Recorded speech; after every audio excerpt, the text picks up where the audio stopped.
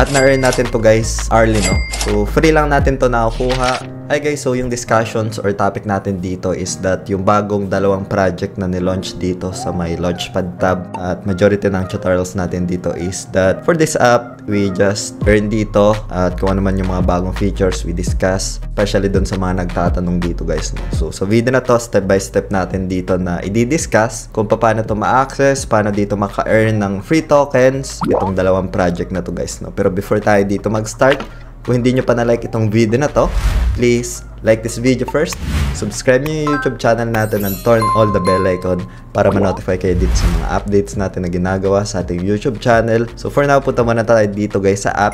As we can see, meron tayo ditong na-earn every hour na say guys, no, ito. Tapos meron din ditong si Cyber. So Cyber Connect naman, meron tayong na-earn dito every hour guys, no. As we can see, meron siyang gumagalaw dito na earnings natin. Ito is that free lang natin to guys na nakukuha, no. So if ever man na we have BNB, TUSD, tapos FDUSD, is that pwede tayo dito maka-earn ng free sa project na ito, no. So ngayon, para puntahan ito, meron itong 28 days, no? Para makapag-farm dito, ma-earn ito ng free. So, bago natin discuss kung paano dito mapuntahan, is that close muna natin to. Ayan. So, mapupunta tayo dito guys sa dashboard natin. Makikita natin dito sa My Home tab. Ayan. Marami na tayong mga diniscuss dito na features, pero ito is just a refresher lang, especially dun sa hindi pa gaanong alam kung paano i-access yon. First time mo lang napanood itong video na to. And again, yung official link ng app na to, ilalagay ko na lang sa description ng video na to. Meron na ding trading fee discount at para na rin makaiwas sa mga phishing links online guys, no. So majority ng tutorials natin dito is for this app. And 6 years na itong app, no. Kaka-celebrate lang ng 6th year anniversary last July, no. So dito, ito is one of my option, no, to earn dito. I earn dito sa app na to. And yung features na i-discuss natin dito is that other options to earn passive dito guys, no. But again, it's on the crypto pa rin. I'll discuss na lang later yung pinaka-risk din dito and reward to have an informed decision sa inyo guys. So right now, if ever man na-download nyo tong app na to, hindi ganito yung pinaka-user interface guys, no. So guide ko lang kayo dito kung paano lumabas tong home, markets, trades, futures, and wallets. Punta lang kayo dito guys sa upper left corner, no. Ito, meron tayo dito makikita na user icon. So, click lang natin to. Ayan. And then, pagkatapos nyan, hit mo lang to or enable mo lang tong Binance Pro. Pwede mo palitan yung pinaka-currency mo. Punta ka lang dito sa may gear icon. Upper right corner naman, ito. Click mo lang siya. And then, makikita mo dito yung currency. Pwede mo palitan ng local currency mo. For example, PHP. So, dito naman sa baba, payment currency, PHP. Sa appearance naman, pwede mo palitan ng dark mode or light mode, no? So, right now, naka-dark mode tayo. So, if ever na okay na, back mo lang siya dito, tapos back. Just make sure lang na enable mo itong pinaka-pro mode, no? Ito. So, pagkatapos nyan, back lang tayo dito. Magsiswitch siya guys to this user interface guys, no, meron ng home, merong markets, trades, futures, wallets, no. And then dito sa taas, makikita mo meron dito mga options na pwedeng gamitin. Itong trading bots, may ideas din tayo dyan. Meron din dito sa earn, na-discuss na din natin yan. And kung sakali man guys, nawala dito yung itong launchpad, so pwede mong i-click dito yung more.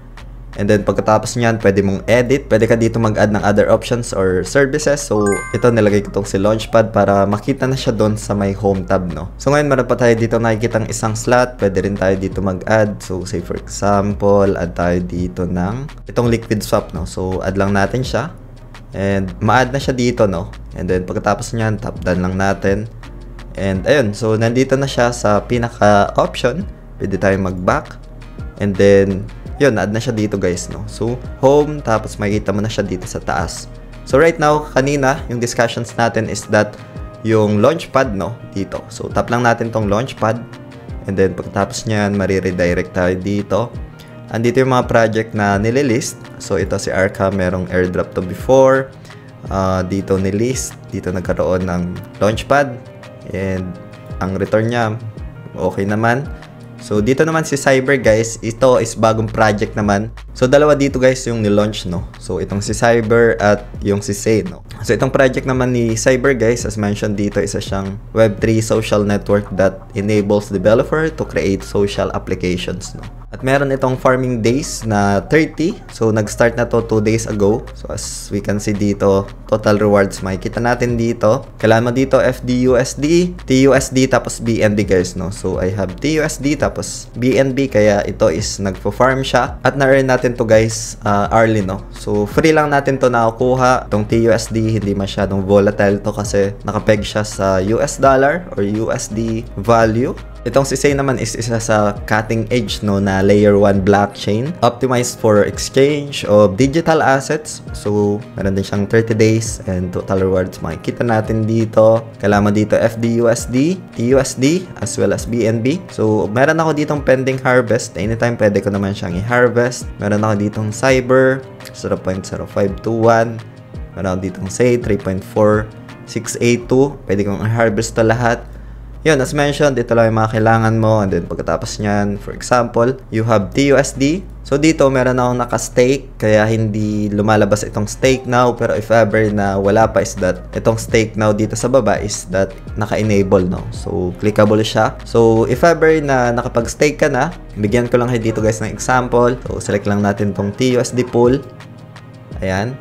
And then, pagkatapos nyan, pwede kang mag-stake dito and pwede kang mag-earn hourly din guys, no? So, itong TUSD is that stable lang yung pinaka-price actions niya, hindi masyadong volatile. And then, hourly, mag-earn tayo dito. So, pwede nating i-claim itong rewards natin anytime guys, no? So, back muna tayo dito. So, dito naman sa BNB. So, see for example, click lang natin to. So, for BNB guys, ito, isa sa mga disclaimer natin, risk natin dito guys is that if ever na nag-stake ka ng BNB, volatile itong asset na to. Anytime, pwede siya magkaroon ng pagbaba ng presyo, pwede siya magkaroon ng pagtaas ng presyo. So, isa sa mga risk niyan is yung volatility. Daming factors na kailangan i-consider. So, you need to have risk management, further research para maintindihan mo kung paano nag-work and yung kung ano yung mga utility niya, yung use cases niya guys, no? So, for me, this is free. I consider this siguro as airdrop kasi I'll just put my small BNB lang and then I earn dito nung token nitong bagong project dito guys, no? So, right now, meron ako ditong pool at kahit papano meron tayo ditong BNB para sa mga exciting airdrops at eligibility for the upcoming launch pads guys, no? And exclusive VIP privilege if ever man na you have holdings ni BNB. But again, I mentioned the risk din dito while you holding crypto assets due to the volatility ng market ni crypto guys. Ang daming kailangan i-consider when you do crypto guys, no? So, yun. Hopefully, you get some ideas today guys. At kung hindi nyo pa napapanood yung video natin for the previous launch pool is that click nyo lang tong video na to and see you sa video na yan guys. Maraming salamat ulit sa panunood. Ingat tayong lahat and peace out. Bye for now.